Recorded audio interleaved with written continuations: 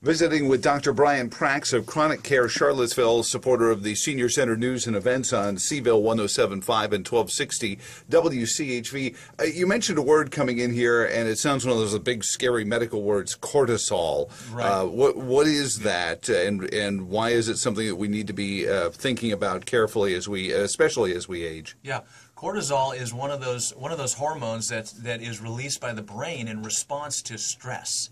And what I was telling you about is that how chronic pain releases cortisol, and if it's released on a chronic, almost never-ending, long-standing situation, then that actually can kill nerves, not only the brain, the peripheral nerves, the nerves in your hands and feet. It does some serious damage. Now, that's sort of the old school, oh, I just tough it out. It's not that bad. And, and if it's even just a dull ache in a hip or something like that, you should have that checked out then. It should definitely be checked out. If you just bump your knee and you have a little pain that lasts for a little while and then it gets better, not a problem. It's chronic, long-standing pain keeps releasing this cortisol.